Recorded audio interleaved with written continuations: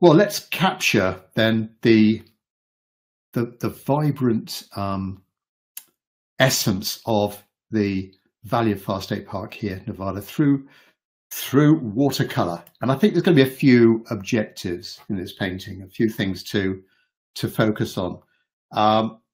What first of all struck me was the color. Look at these lovely various shades of red in the rocks. You know, the more you look, you see red, pink, yellow, all sorts of things going on, but reds and ochres, lovely colors. So let's try and explore that. And this sort of silvery gray, maybe a very cool light green foliage, possibly this foliage at certain times of the year might be a little bit greener than this, but this is great. I think it's quite a nice contrast with the redness of the rock. So color, depth, we've got a succession of rock formations going down this valley bed here to the more distant hills. It looks to me like there's a very distant one there. Then we've got this one. Just think of these as shapes. One there, then one here, one there, and then nearest to us, this one here. But look at their values. We've got a succession of shapes, and also these mounds of foliage as well, the way that they're kind of overlapped, and they take us on a little journey, smaller ones going into the distance. So depth. Composition. Now, this is where I was erroneously talking on Pat Chat, one of our regular monthly get-togethers on Zoom. I threw in the idea of introducing that yucca in there, but quite inappropriate. And other people have come up with suggestions since then.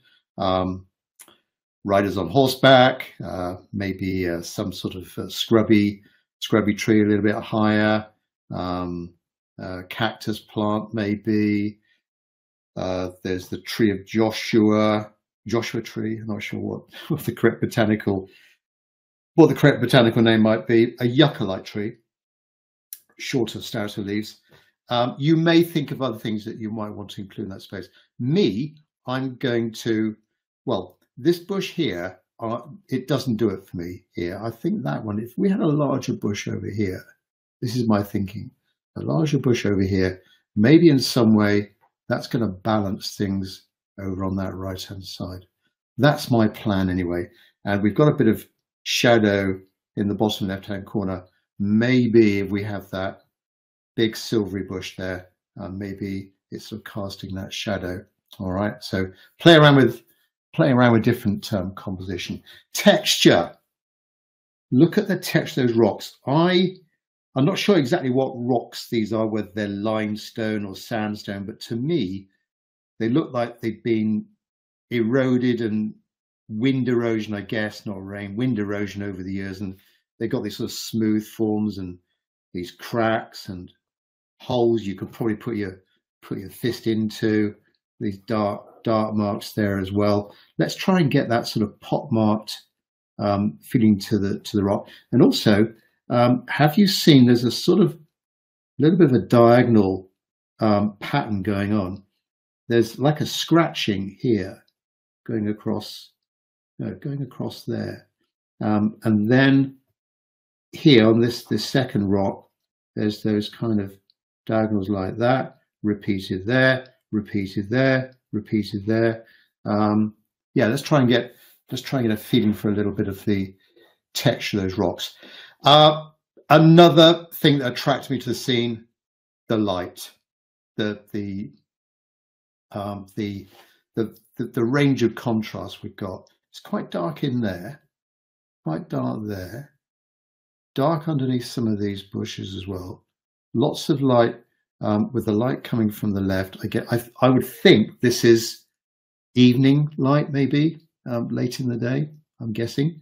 But we've got the light hitting this almost vertical face of these rocks. That's quite nice. And then the darkness behind it, mixture of edges there as well. There's loads of things we can that we can focus on here. Brush marks, brush strokes. We in one of the last Project X's I threw in there, how can you do a painting in as fewer brush strokes as possible? Try and do a small size painting in 50 strokes or less. And a lot of you had a really good go at that and did really well. Maybe we could try and do something like this on this one. I'm not sure whether I'm going to be too successful. Please don't start counting how many brush strokes I do, because I'll fail miserably. But maybe we're trying to get loose. We could focus on that as well. And you know my particular style. If you want to interpret this in your own way, I know a few of you last month did line and wash. If you want to do that for this one, no problem whatsoever, as long as in some way it involves a little bit of watercolor. I'm not too bothered, and it'd be nice to see everyone's individual interpretation of this scene. And finally, for those of you on the critique level on Patreon, you get to send me a photo of your painting, and in return you get a personal video critique from me. More on that in my posting on Patreon, if you haven't done that before, if you're new to these monthly projects. Right, let's get on with the materials. Saunders Waterford watercolor paper, 15 by 11. Colors are from my particular colors are from Jackman's Art Materials, Mark Jackman in the UK. I've got neutral tint, burnt umber, burnt sienna, yellow ochre, spring green, viridian green, cobalt green, cerulean blue, cobalt blue, ultramarine blue, alizarin crimson, cadmium red, lye red, cadmium orange, cadmium yellow, a few gouache ones along there. Lavender. I think that lavender might be good for those hills. That's my feeling anyway. Look at that sort of opaque-ish lavender feeling for those hills. Maybe a little bit for some of these bushes as well. Mixed with a bit of gouache. Go a bit opaque-ish on some of those. Brush-wise, my brush at the moment, my go-to brush, Tintoretto. Sintetico, my Italian is rubbish. Sintetico Vargio Kazan. So synthetic brush, mop brush, good point, good edge to it. Size 6, series 1407. Maybe a little flat brush as well. Oops, a little flat brush as well. A Raphael, 1/2 inch flat brush. Using that quite a bit at the moment. A small synthetic brush. This in a Skoda. I think it's a Skoda Perla. But most brands do a brush like that. And drawing with a 2B, 3B pencil. All right. Are there any questions to? Does anyone have any questions before I make a start on the drawing? No, don't think there are. Right. Where to start this drawing? Now, I think I need to start with the horizon, which is around about there. It's pretty much, well, the dimensions of the photo are almost 4 by 3. That matches pretty much my paper 4 by 3. If some of you are working with a wider format, I would suggest that you imagine or Google this image, do a Google search. You might find there's a bit more landscape going that way over to the left, and extend out the plane a little bit more. But keeping these mountains on the right-hand side. Yeah, so really a light drawing to start with, to try and get in the outline of these rock formations, and also an indication of these mounds of foliage, trying to get those right. Okay, and maybe a little bit of indication of some of the shadows as well. For me, this is always the most difficult thing of the painting is the drawing, and certainly where to start drawing from. I've got this blank piece of paper in front of me. So many things so many areas where I could start drawing. A particular rock formation, a focal point, left-hand side. I'm right-handed. I'm going to go from left to right. So let's get in my starting point, that horizon line, and I'm going to draw fairly lightly. First of all, you may not see all of these lines that I'm doing, but I'll strengthen them up, all right, as I get towards the end of the drawing stage. Once I've got, so it's fairly level sort of top to this rock, a few jagged, but I'm just getting in the essence of the top of that rock and the base of the rock as well, sort of like that. Again, it goes up and down in places. More on that in a minute. The background, the furthest rocks, which I said I thought was a bit sort of lavenderish, little bit of a dip there, almost to a halfway point.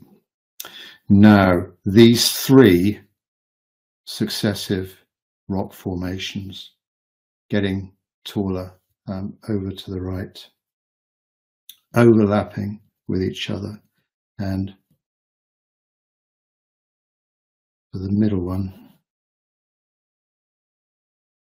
this furthest of the three,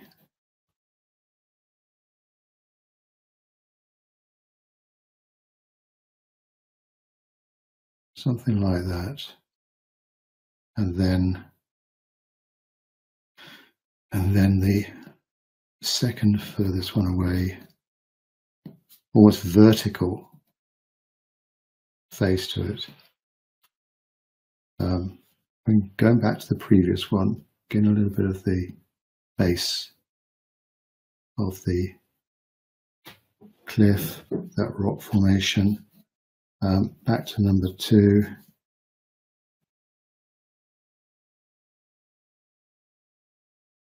Could be a little bit more precise with the outline of these rocks now, and then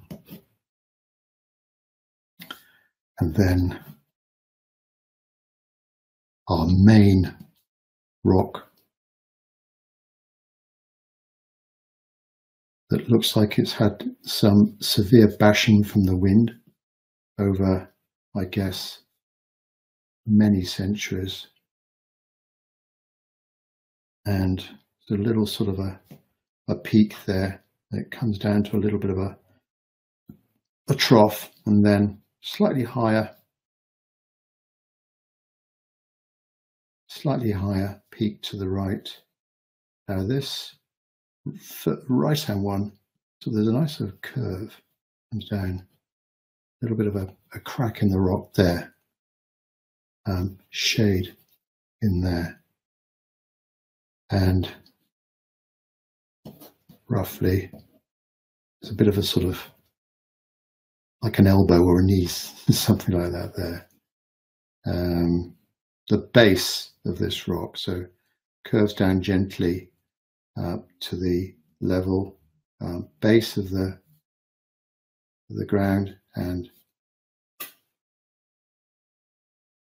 ever so slightly comes down to the right.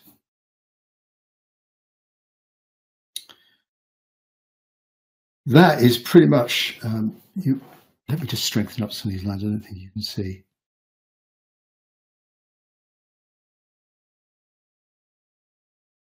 Can make up these jagged shapes, and then background,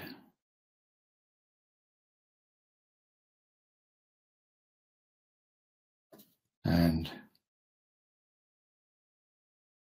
so 3, 2, 1, number one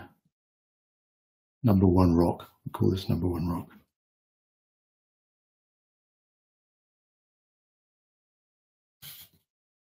Number 2,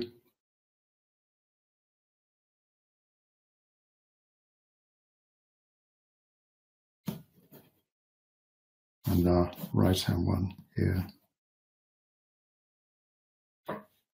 All right, I'm fairly happy with those rock formations. Now these mounds, let's get back to the picture, these mounds. So as I said, gonna think about removing that one, but pretty much have these, have this little bit of dirt here in the foreground, have a mound here, but then the succession of mounds going into the distance. We'll keep that. I'll probably start by drawing the nearest ones first, then these overlapping mounds going into the distance. So let's just have a. Doesn't need to be a perfect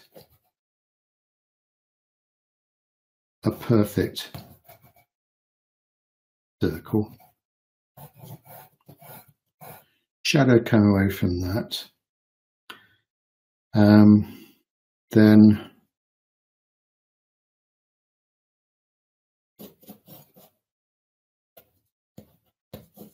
let's have these overlapping shapes. Another one there.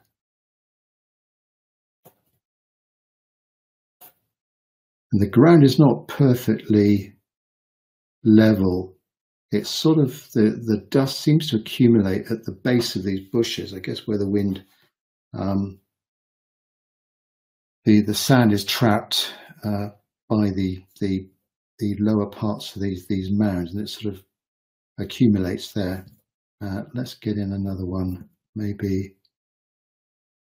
Let's get another one, maybe.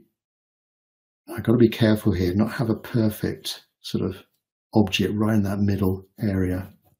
Maybe just a little bit bigger there. And have these, try and be as random as you can with the spacing of these mounds.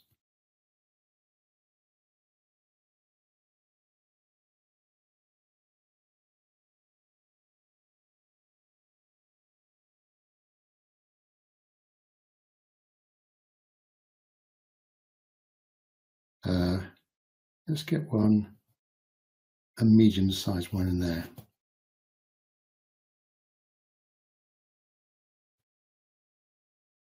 So they sort of come into the base, the ground, and then the ground sort of slopes away from them, a little bit like that. And then we just continue into the background. So another one there, there.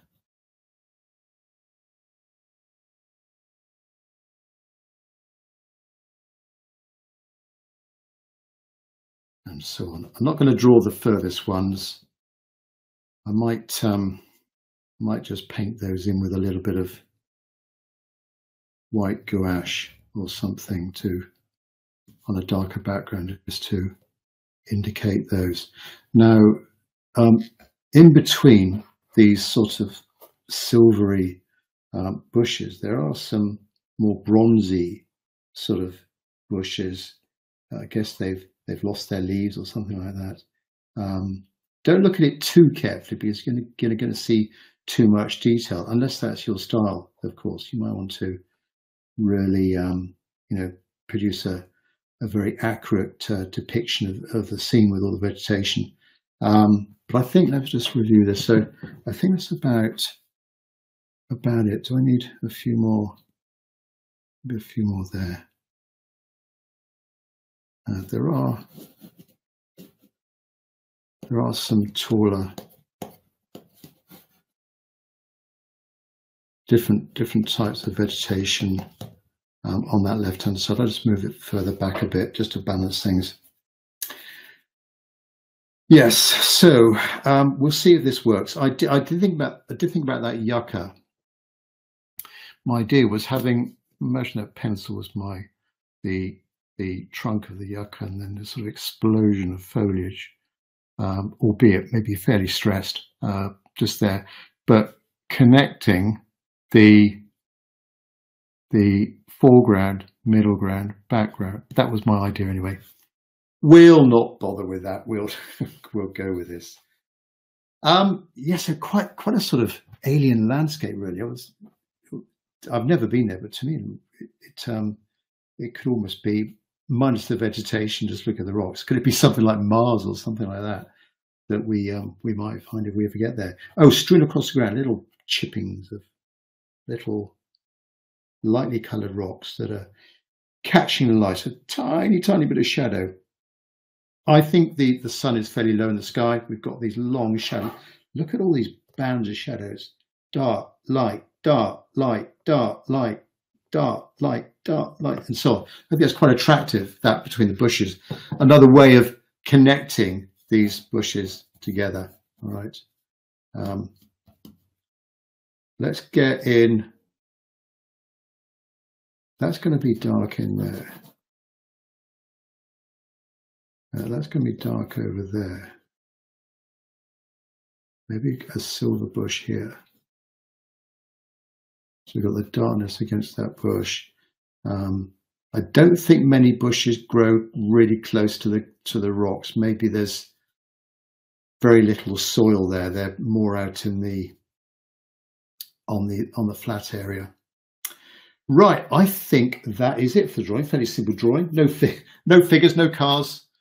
All natural stuff. Right, are there any questions before I start painting?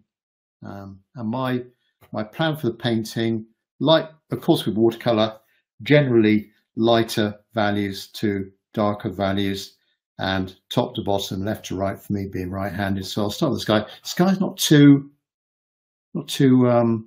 vivid, is it? It's quite light. A bit darker up there than down there. That's almost white. It's almost white there. And then cover the whole scene. A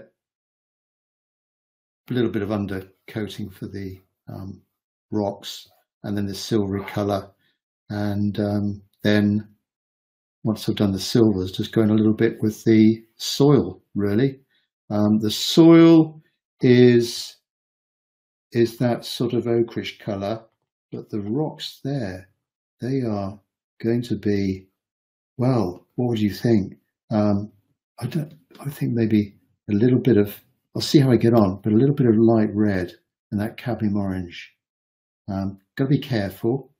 Don't want to make it too bright and too unreal, but that's the plan anyway. Mop brush, and let's just wet the sky first of all, so I can get in it's clear water mop brush. Let's get in a little bit of wetness in there, just so that the wash is going to be really smooth in that sky area. All right, fairly even application of clear water there over the sky area. The colour of the sky, I'm going to use a little bit of this lavender, a little bit of cerulean blue, or maybe a bit of cerulean blue and a tiny, tiny bit of alizarin crimson, possibly, just to warm it up a bit. Not too much, but cerulean blue, lavender, and then starting from the right-hand side, let's get in that covering of the sky.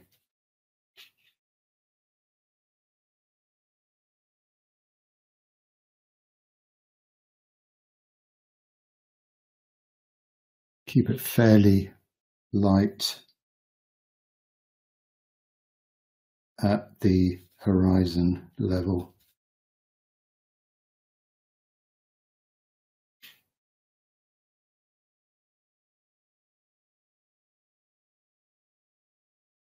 Looks like there's a few wispy clouds in the high altitude clouds in the source photo. A little bit stronger in that top right corner. There we go.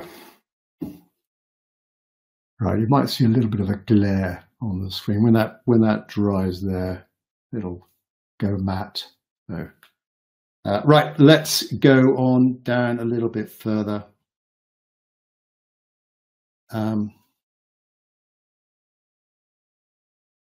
Keep this bluish colour for those background hills, and we'll go over those a little bit more with the red when that's dry. But now let's start playing around with these. Just the base colour, going to go in a little bit more saturated with some stronger colors, but just a base color light red. All right, I've got a light red here, just something to cover up the paper really. Perhaps a bit of this cad orange. And this may end up being the very light parts of these hills, these cliff faces, sorry. Cadmium orange. Oops.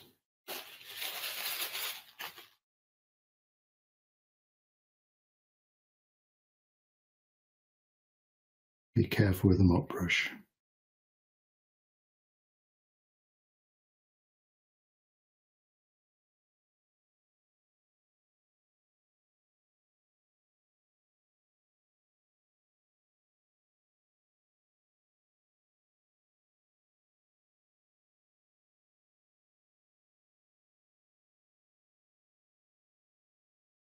Up to the edge of those rocks.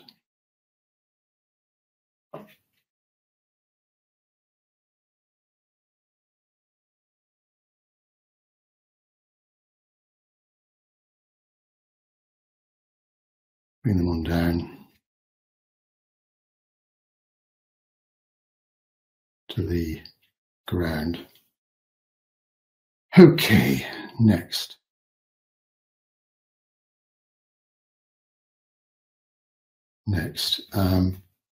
A little bit of the valley floor, which is this sort of, what's a bronzy sort of a colour. I need to go a little bit darker than that, but we'll start painting around some of these nearby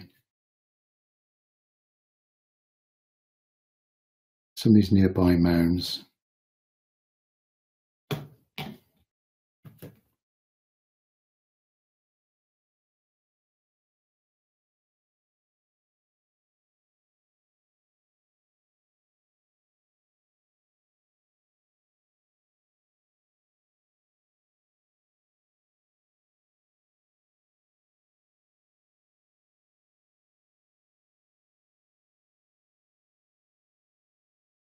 So just covering up some of the space between these mounds with this sort of soil colour. Again, I might go in a bit deeper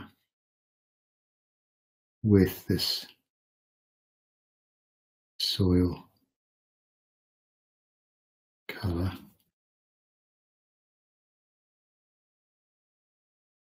And then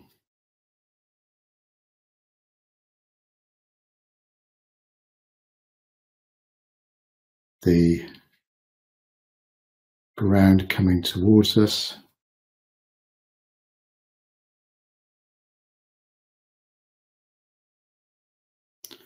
Perhaps a little bit on that side as well.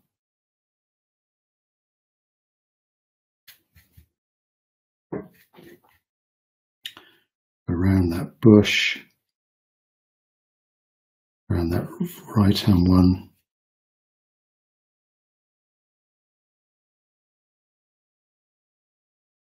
I'm adding in a little bit of alizarin crimson, ultramarine blue here, just to get that kind of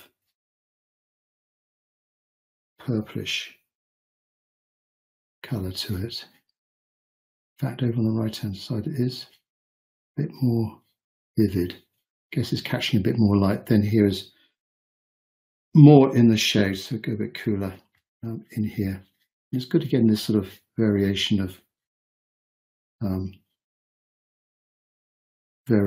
these reds. The bushes. Right, make sure my brush is clean. Still stick with the mop brush and something, well, a little bit of viridian green. A little bit of viridian green, maybe a little bit of white gouache. and yeah, red and green. Oops, red and green, and this green is, it kind of shows up more at the base, but then the tops are quite light. So that's one. Light coming from the right, so leave the top left part of them quite bright.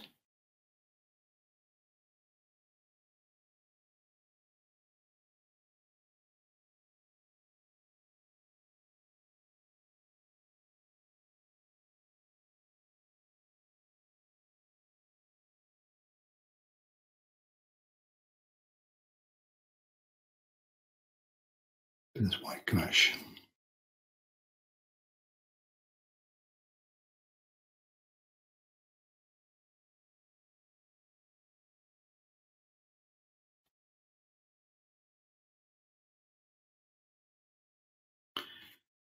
So I'm going to have to work on connecting these shapes with the ground. That's going to come with the shadows and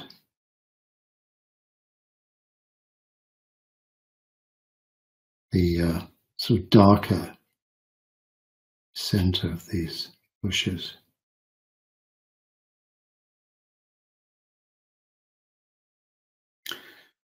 There we go. They probably look like bright white blobs at the moment. Don't worry about any bleeding that's going on. That doesn't matter. Just leave it. Yeah, I think that's that should be okay for that sort of first wash. As I say, trying to cover the whole scene, apart from obviously the lighter areas, which we will keep as white paper. The sort of the slightly darker core of these bushes with that bit of red and green. I went a bit more opaquish with a tiny bit of white gouache or white paint in there to try and get that sort of silvery feel. Try and get a bit of a soft edge. The shadows are soft edge because of the spiny little twigs. Don't think these are leaves, but the spiny twigs there, and so many of them, they're quite dense. They're giving a sort of very soft edge to those bushes. Now we've got a few more to contend with in there.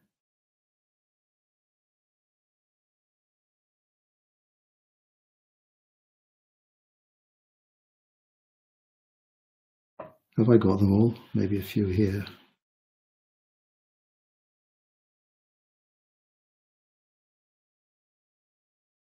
Right, and not perfect circles. Well, where I've got little bits of the paper not painted, they could be these little sort of stones that are catching the light.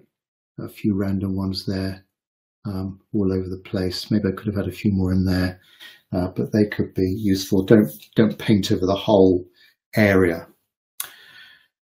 Leave the options open. Right, let this dry a little bit. And it is drying quite nicely already. So I will go in with the background hills and work my way. So that one first, then that one, then this one, then this one, then this one. Okay, so in that sort of direction. And then I've got to, after I've done that, the plan will be to fill in this middle ground. Then the darker cores of these bushes with their shadows coming out to the right. Then go in with some darks for the, or actually I might do the shadows of these, the darker shadows as I do these rocks, but the latter stage will be trying to get in some of those little crevices, little details into those rocks where they've got little depressions and cracks. Okay then, so background hills, this background hill one, first of all, which I thought looked quite cool, like an opaque-ish lavender in a way. We want to try and get the feeling of depth and distance as well. I really have no idea how far away they are. Maybe a kilometre or two, perhaps. So let's go in, fairly cool, my lavender, tiny bit of burnt sienna, tiny bit lavender, burnt sienna,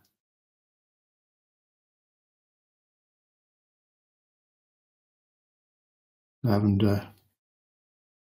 And let's see what that gives us. And then also trying to get in the sense of that, the direction of those rocks. This is a sort of diagonal pattern.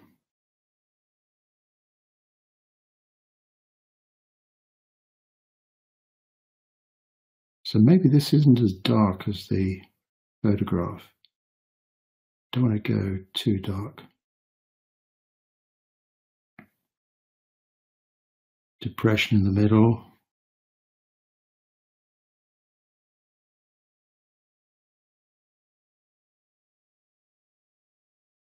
And then over to the right-hand side.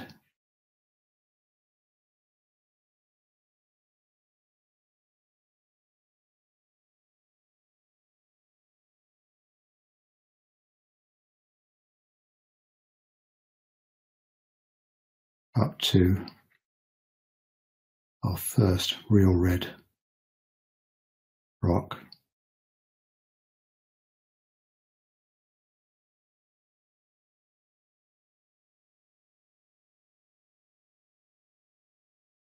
There, first one done. Next, this one. This is going to be slightly warmer, darker. So let's pick up some of my light red. Bit of ultramarine blue. Again, a bit of that lavender. And there's a sort of lighter bit to the rocks there, just where they're catching the light. And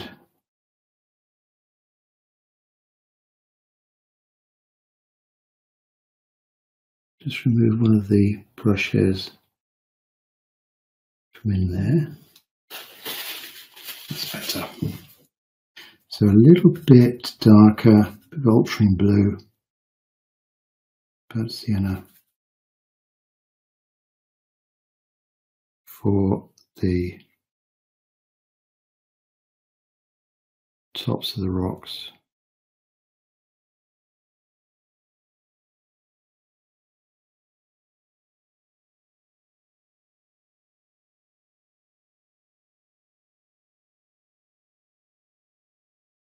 Ultramarine blue, burnt sienna.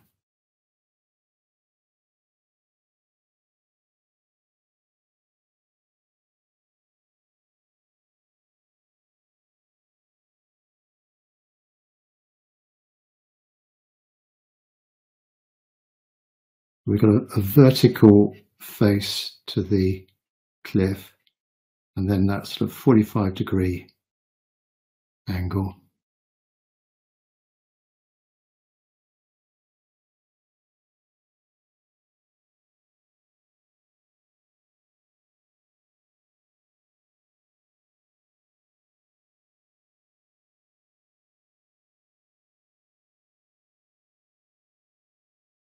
Ultramarine blue, burnt sienna,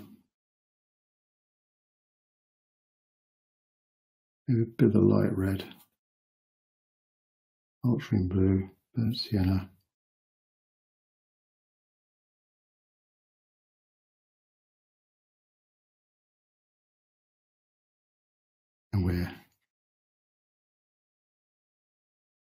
Gradually going with the right. Right, I think we could go a little bit darker. That's going to create a bit of contrast with the that middle red cliff. The ultra blue, burnt sienna, and be very careful going up to those more distant. Now this is thicker paint, that's thinner, this is thicker, so it shouldn't bleed into. Might get a bit of a soft edge here and there. Doesn't matter, a bit of light hitting that upright peak. My red, ultra blue. Need to be quite solid with the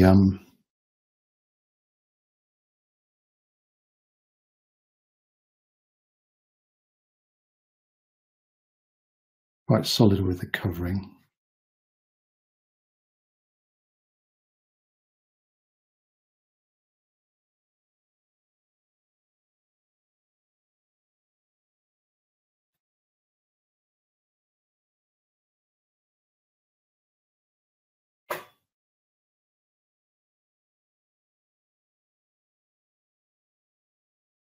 So while this is still damp, I can go in with, well, a bit of cobalt blue, pull it down a bit, and up the top of the little peaks here, get them a little bit darker,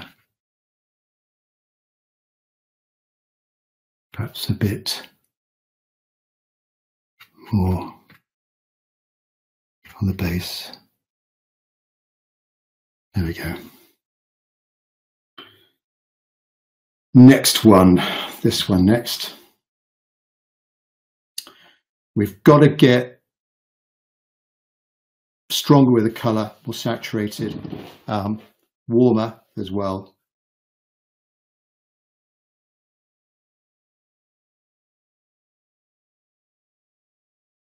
So I will mix.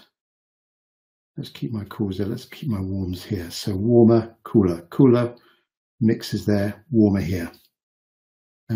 Light red. And these rocks there, or this one here, I think it gets a little bit cooler towards the base. Similar to that more distant one. Yeah. So reserve my more intense colours for the right hand side. Let's put a little bit of red in this.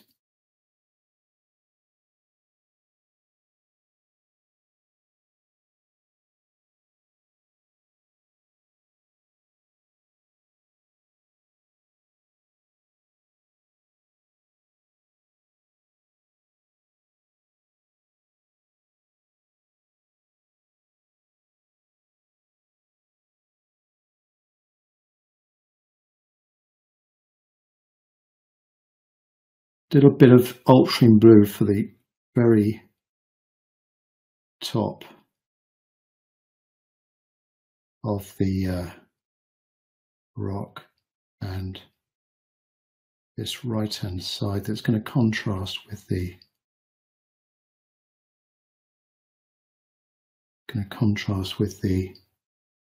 next rock along.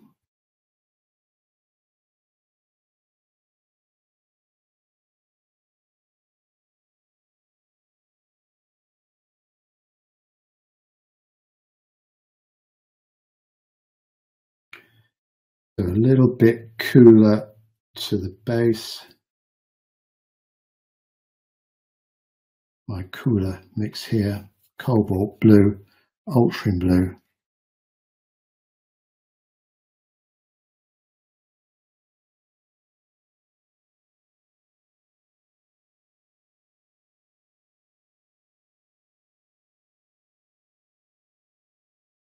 And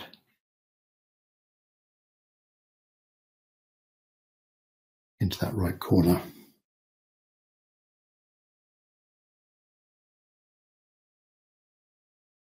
A little bit of that cobalt blue in there. Right, there's a bit of glare on the, I can see there's a bit of glare on the display, so that will go away eventually. Next one along then, more intense.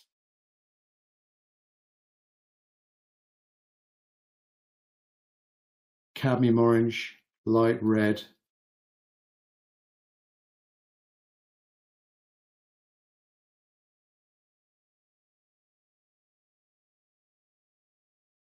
Might soften up that line later on and that line with a little brush, but get in that brightness on the left hand side first.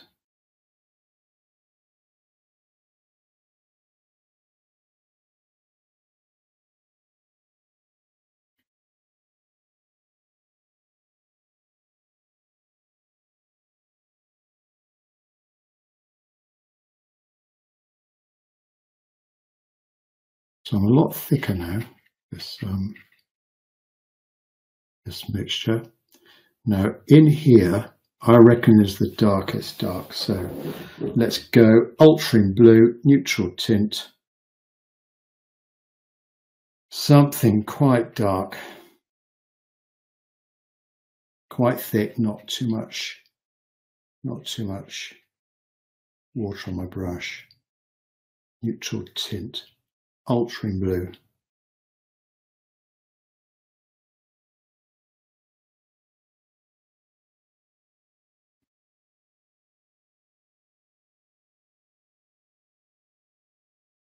And then a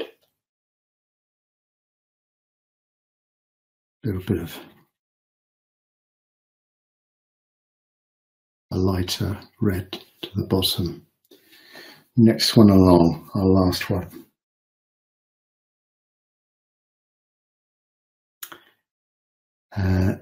So it's actually a little bit light. There's more light hitting this one. So cadmium orange.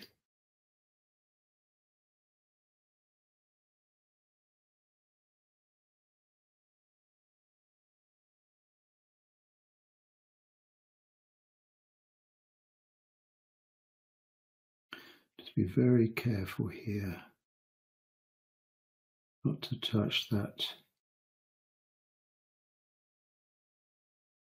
Got a bit more vertical, and then it goes around.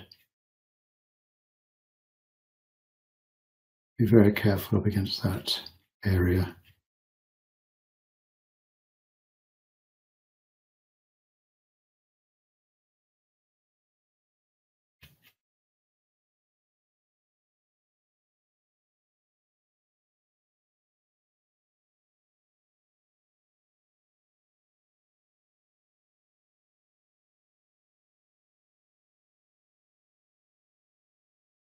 Drag the brush down.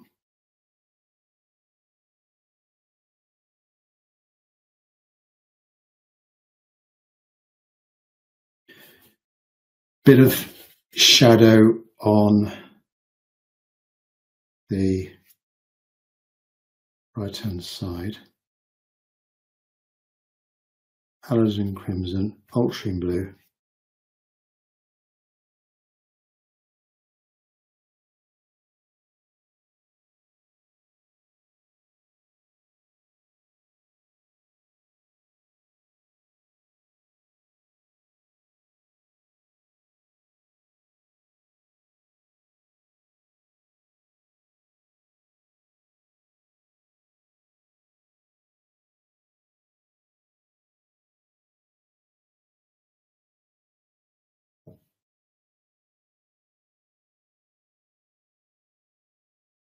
I'll do that shadow. It's all too wet up there, so leave that for a second. The middle ground, I'm going to go in a little bit darker in this middle ground with some of this darker foliage. To me, it looks like there's some greens in there, reds, bronzes, a little bit of like a little shard of light going through that very middle area there. Maybe with bits of lighter catching the tops of bushes there. So let me think. Let's just mix up a little. I've got a quinacridone gold down here. Perhaps that might just serve to, just trying to think of the values over here as well.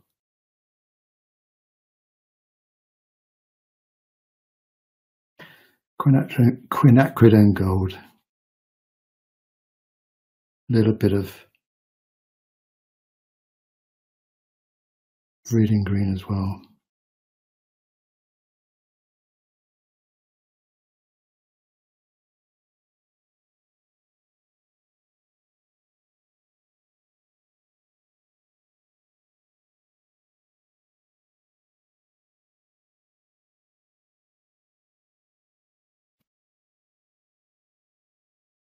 There's that bit of light.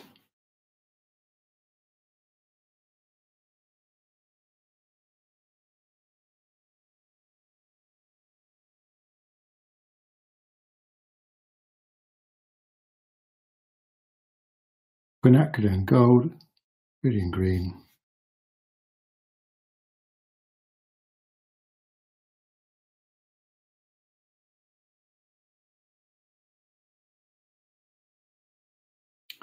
Just with the brush marks, just trying to create the sense of little bits of vegetation in there, rocks, whatever.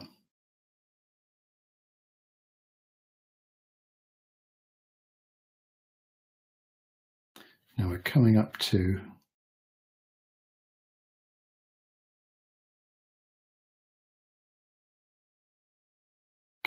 the base of these rocks on this side.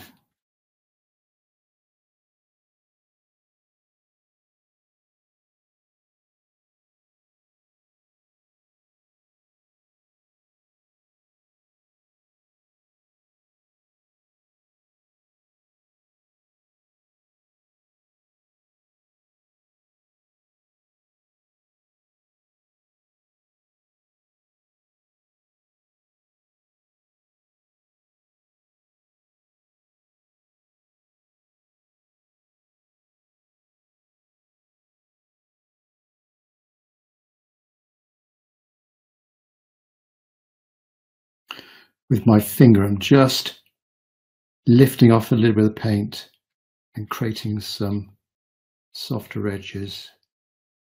Or I could, with my smaller synthetic brush, now start to just get some softer edges in places. So for example, just on the leading edge of some of these darker cracks in the rock.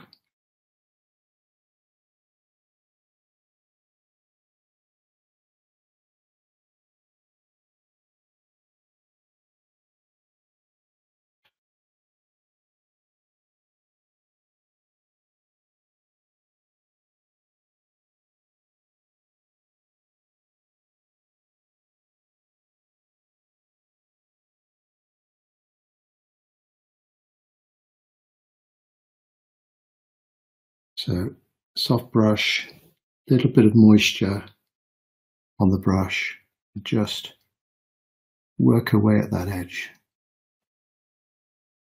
Soften it up a bit.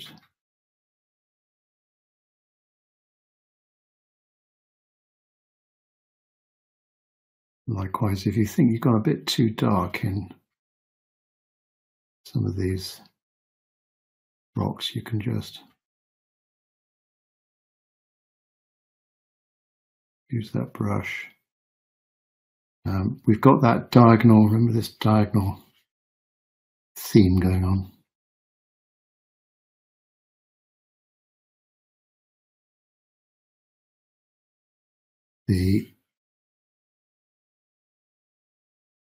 These furthest rocks do have a little bit of darkness in them. Not too much. I want to get really not too dark with those background hills. Right, soften up this edge here.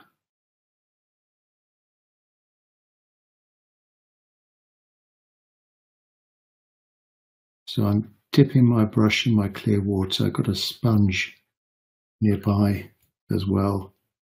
So in the water, a quick 1-2 on the old sponge, and hopefully get, and that's a bit of a hard edge there, soft up there. Need to have a bit more shadow behind these little rocky bits there.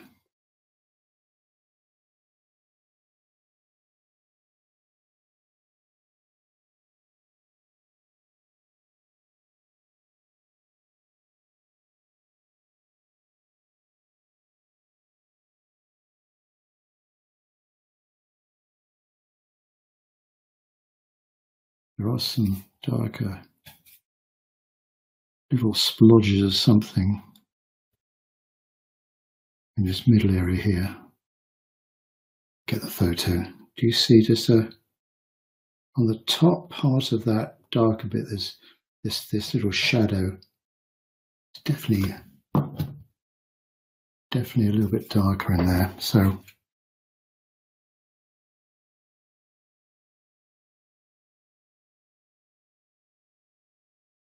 ultramarine blue, fairly thick.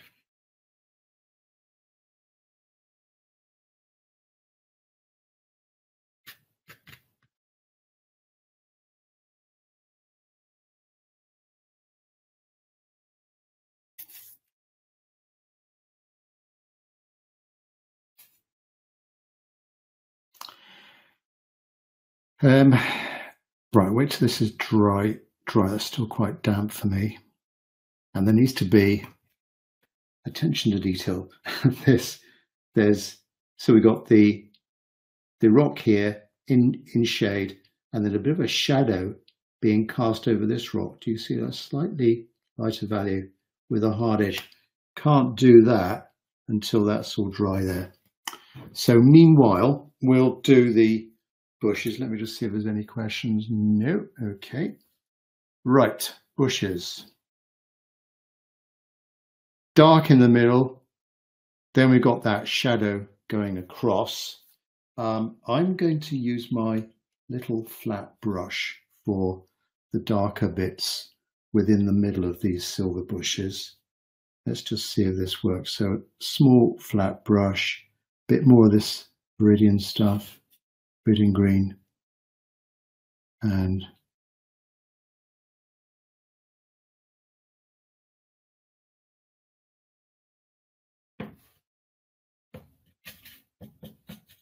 this darker stuff up here.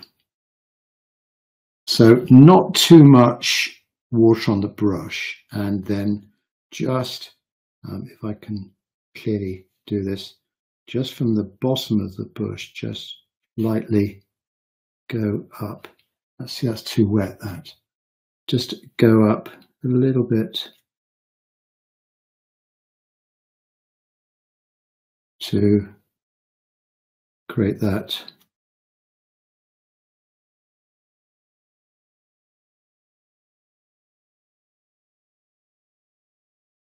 darker core.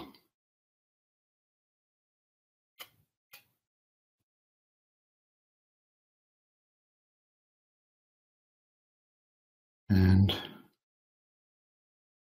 do another one there.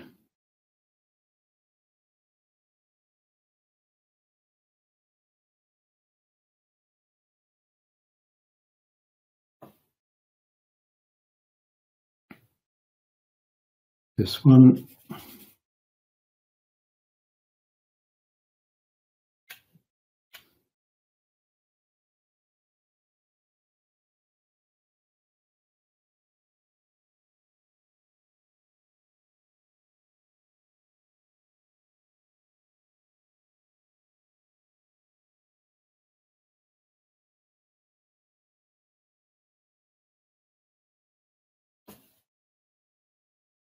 gradually trying to get the shape of these shadows, but they do need to be a soft top to them. So if I think I've gone a bit too hard, and with this flat brush, it's giving you little sort of little strand, little with the actual mark of the brush that is dry, gives you these. A little bit more expressive, my brush marks on this one.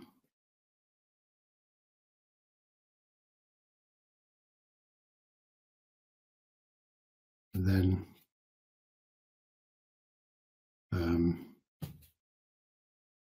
darker at the base. A bit of ultramarine blue, burnt sienna in there.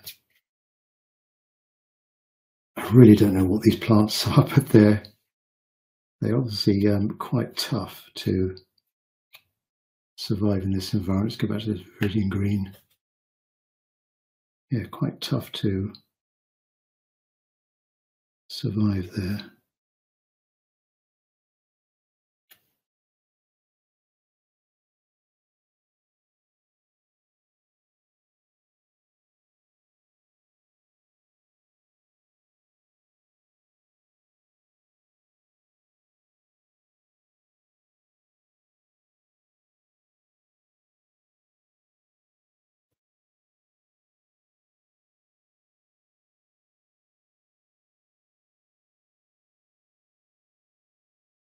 Okay, now back to the mop brush. Shadows in between, nice horizontal, sun low in the sky. These long, thin shadows. To me, they're like a sort of violet or purple. So, oops, let's get some ultramarine blue, alizarin crimson, and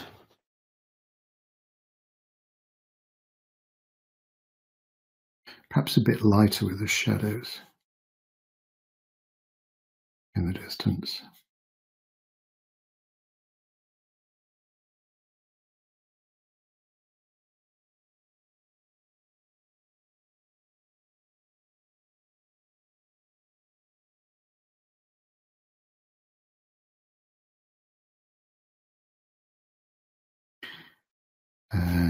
Coming down, let's gradually come closer towards me. Connect with the bushes.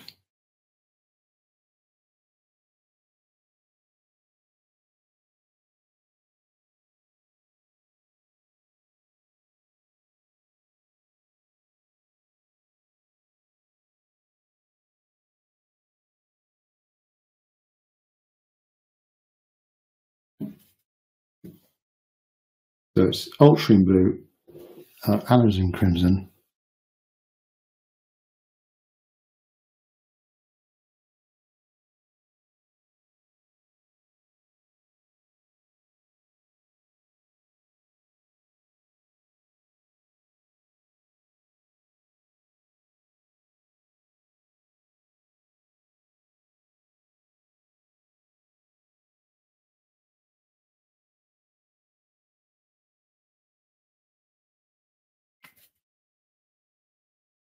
a bit redder, a bit of cadmium red.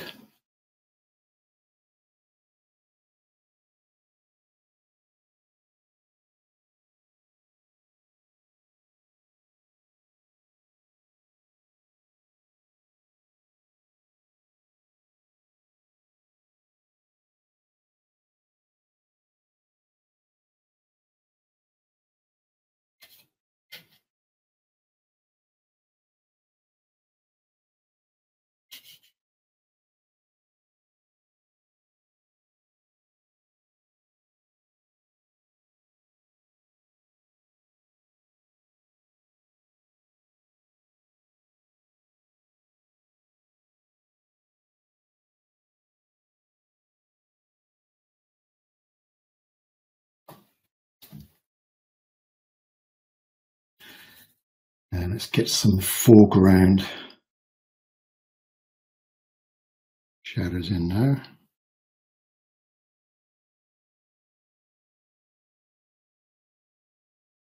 Hopefully the base of your mounds are still damp, so we're getting in a bit of blending of the colours.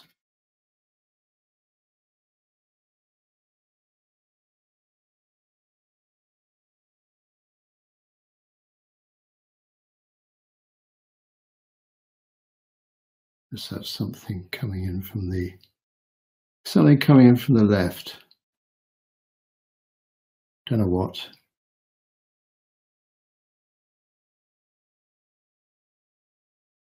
And then these little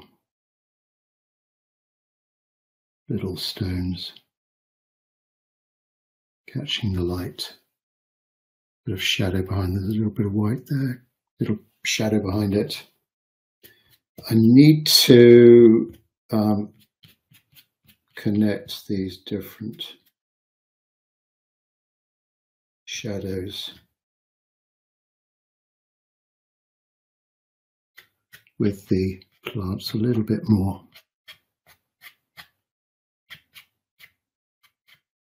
You end up with dirty fingers in this. It's all worth it.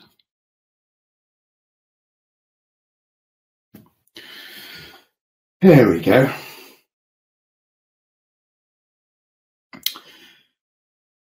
Right, I think I've got to, well, maybe a little bit more detail to some vegetation in there, but essentially that is it, I reckon. These rocks need to be, yeah, I think they're drying a bit better now. Let's get in. I'll stick with the mop brush here and some darker shadows.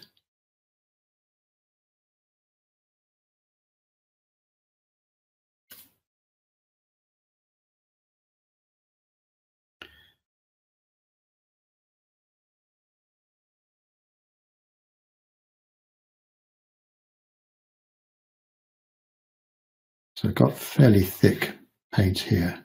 It's thick red.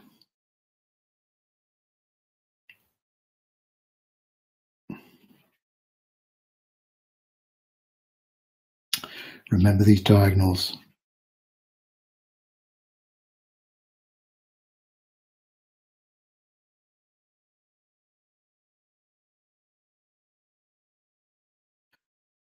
Bit of neutral tint. It's quite dark in there.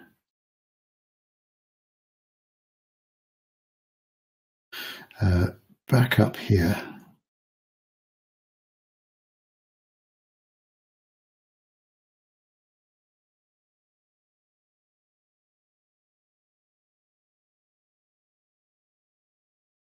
And I'm now on the detail stage of these rocks.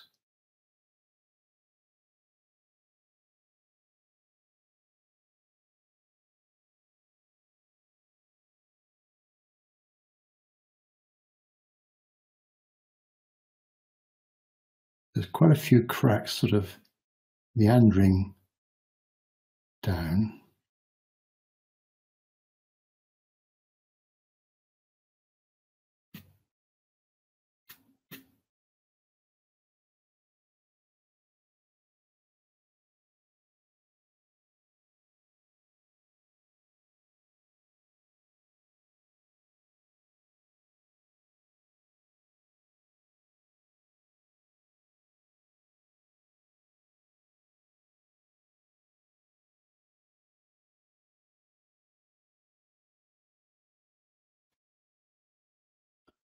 This is getting a little bit like our Stillwater Cove project, isn't it?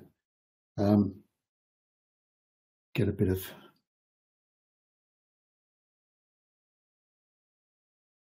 darker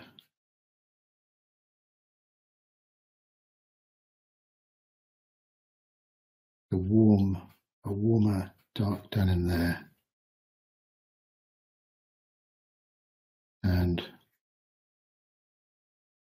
Just try and get these little sort of pot marks, just the essence. Need to go that shadow in there.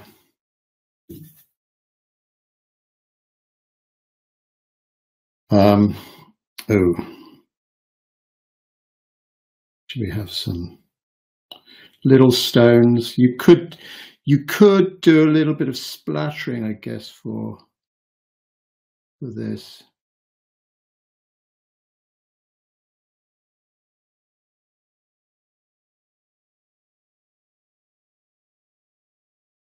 Just what I got this brush. Remember the darkness in the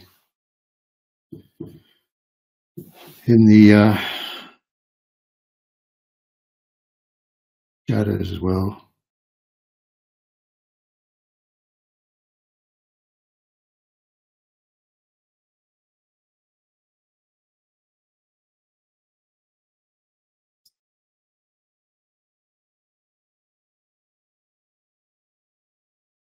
So now dry brush these distant hills here.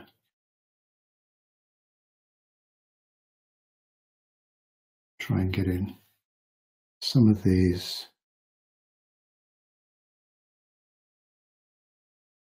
diagonal marks.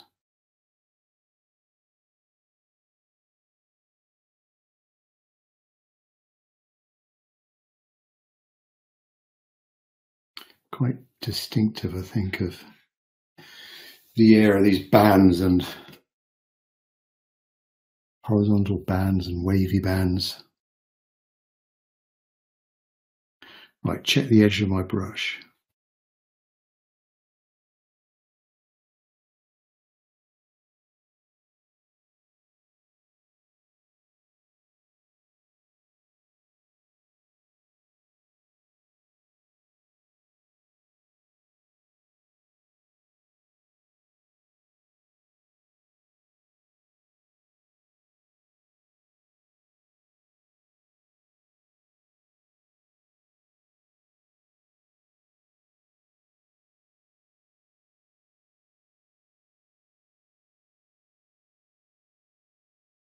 And then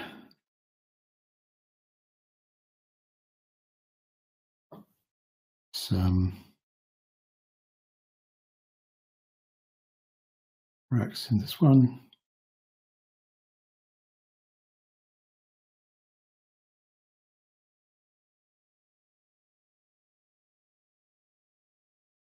And a few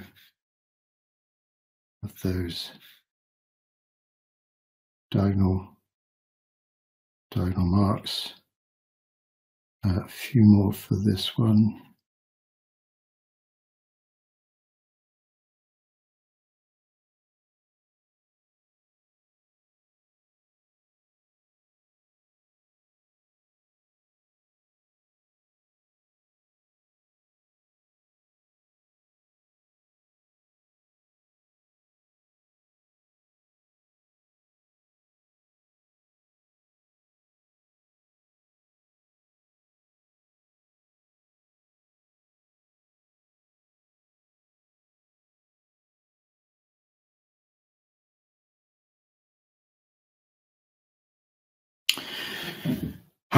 What am I doing? Right, so more details for these rocks here on the right.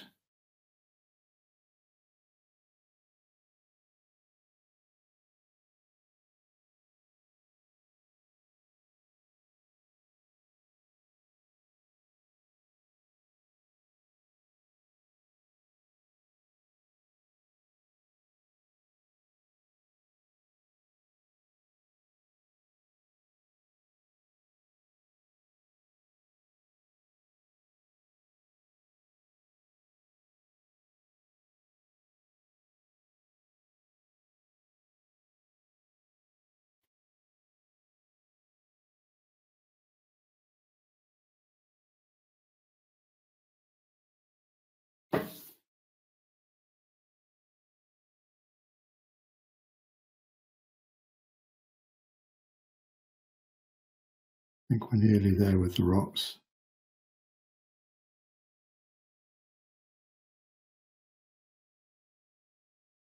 This is really thin. I use a wrong brush. I use a rigger brush. These thin little, almost like something sort of gouged out the rock there, quite light. My little Lebanson brush. Now, with these lines, we need to suggest the contour of the. Do one first of all.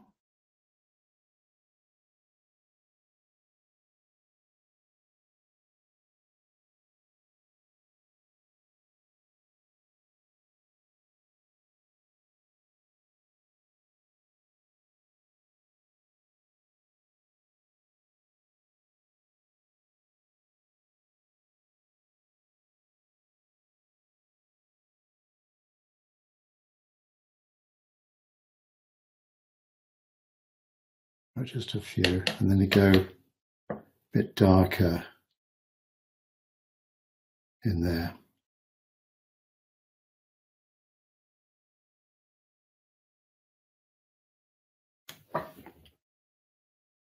A little bit of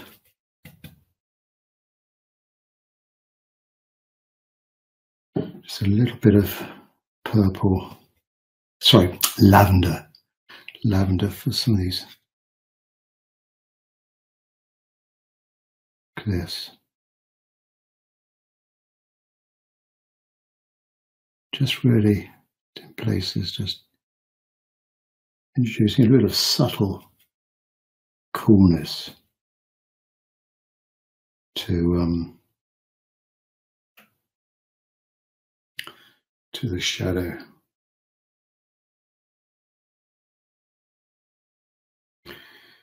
Right, shall I, let's use my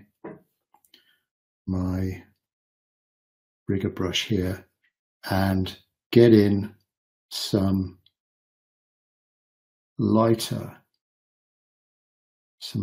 little, some of these little, put my mop brush down, some of these lighter little strands here, just a few, not overdo it.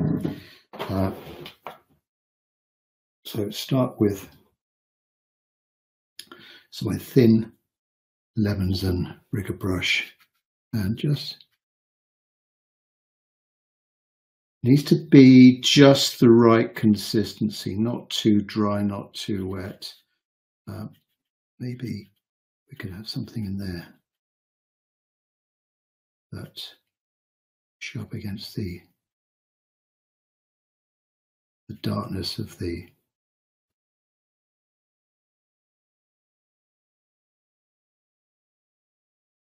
Of course, this nearby bush, we can just suggest a little bit of spikiness to that bush.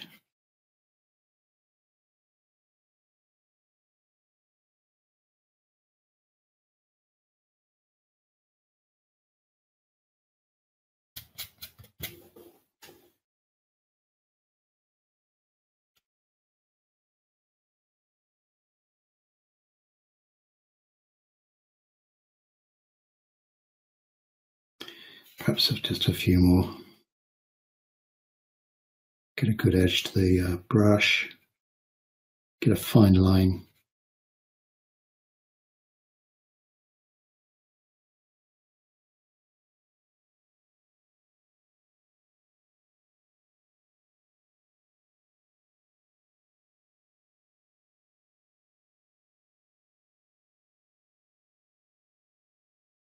A few more random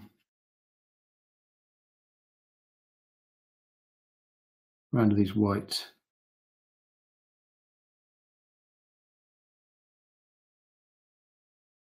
little white lines. There's a few little rocks and things with this brush. Show up a bit more in the shade, don't they?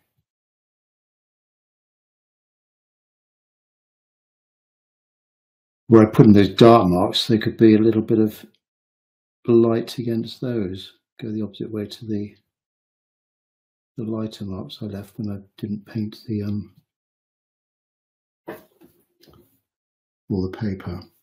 Right, a few darker. Some of these darker, sort of very thorny, spiny bushes. One there, one there. I drew one in kind of there. Quinacridone gold, and doesn't really show up at all, does it? Neutral tint.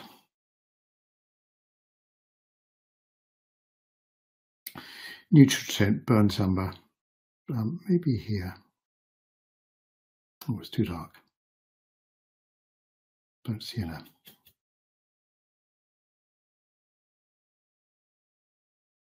Try and get a thin line.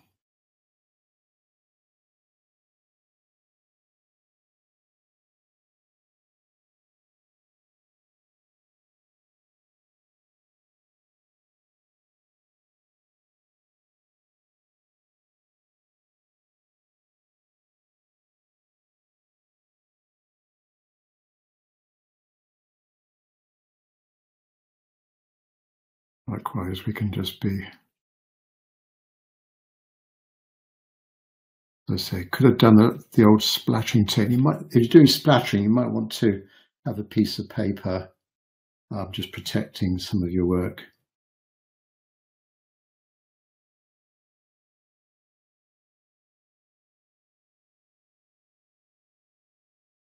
Just serves to create a bit of extra dimension to the surface here.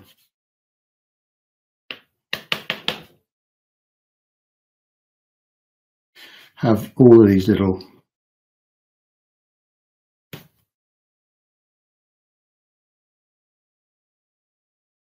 marks here, different size, go around them, and then get over the edge of the paper as well. Was a good idea. Don't want a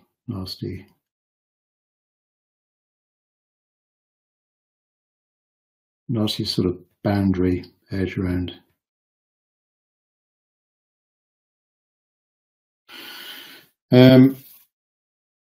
Okay, small, flat round. Let's get in some very small. Let's see how small I can get it. Small little mounds of this foliage going into the distance. Right. Small flat brush, little bit of white gouache. Tiny bit of viridian green. This has got to be quite thick, not too wet.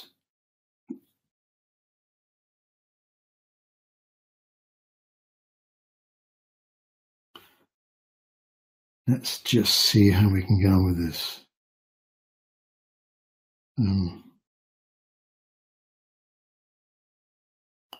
And really, I'm just sort of getting in the top of the bushes where it's catching the light. Not a complete circle. That needs to be drier.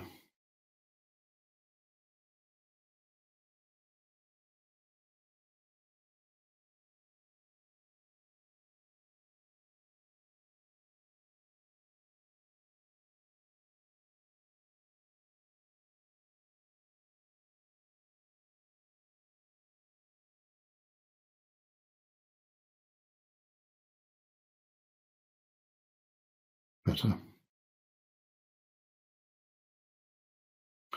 Just a few, don't make it too fussy.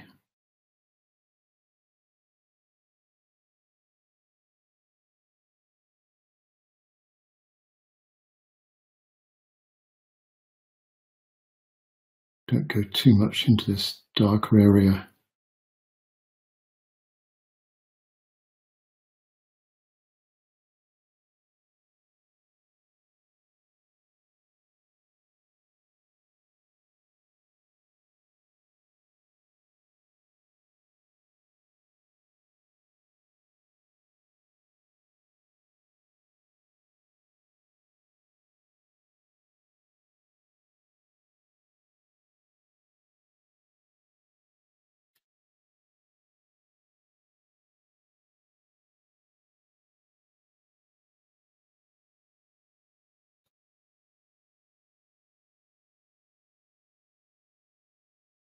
Let's do a few more, and then I think we are done.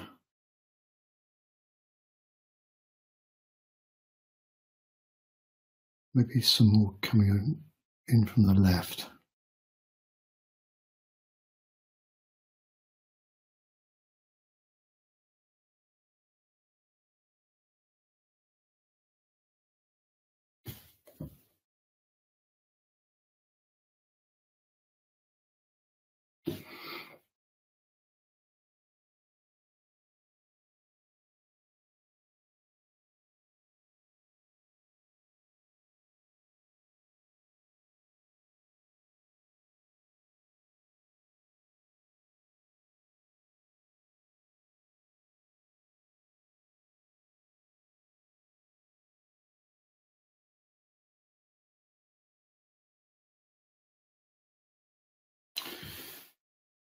There we are. It might need to be just a tiny bit of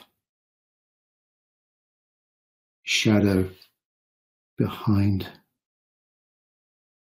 these bushes. Just a little bit. Little brush.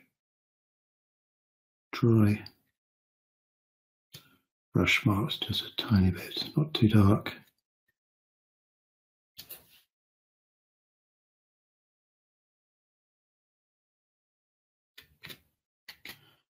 Yes, enough. I'm in danger of putting too much detail in.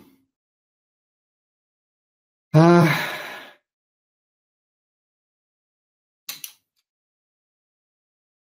to, just spotted a few more.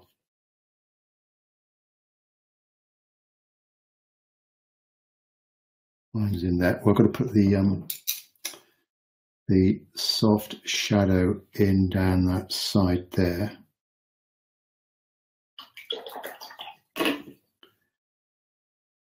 Mop brush and a bit of cobalt blue.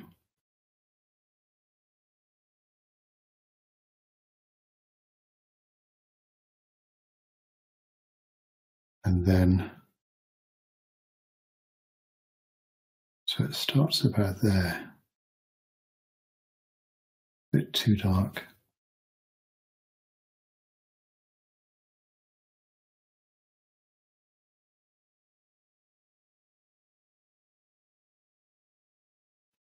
Just, I'm lightly glazing over this rock here. It gets down to the bottom, meets some foliage, just peters out. Yes, could get a bit darker in there. A bit of, can I get a little bit of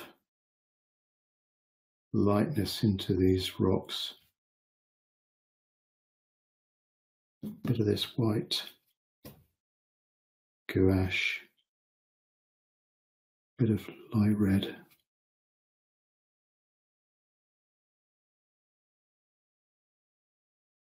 This could be pretty dangerous, this.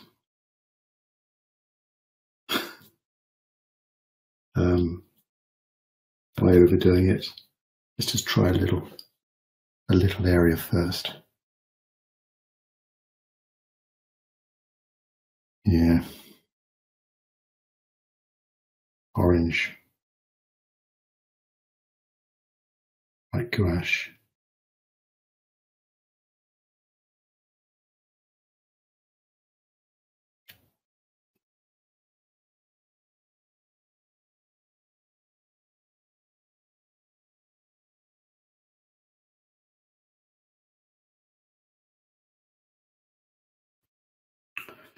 Not ideal, but just serves just to get a bit more,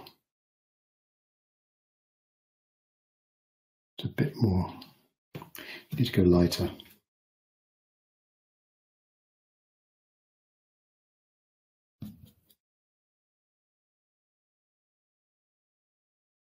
Bit lighter there.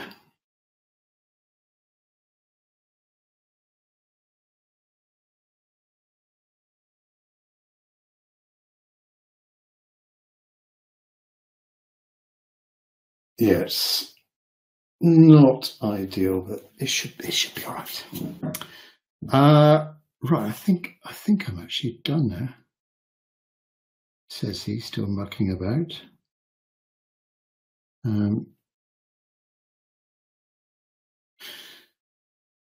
Yeah, so let's just have a quick review. Then I'll do a catch up with you Patreon people afterwards. So yeah, Valley of Fire State Park, I believe, Nevada.